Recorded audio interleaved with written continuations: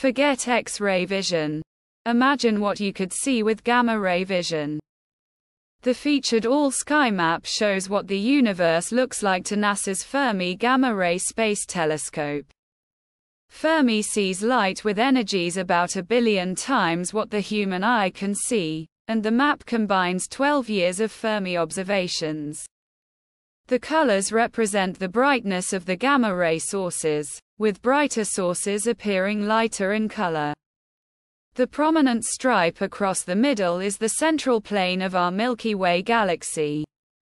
Most of the red and yellow dots scattered above and below the Milky Way's plane are very distant galaxies, while most of those within the plane are nearby pulsars. The blue background that fills the image is the diffuse glow of gamma rays from distant sources that are too dim to be detected individually. Some gamma-ray sources remain unidentified and topics of research. Currently no one knows what they are.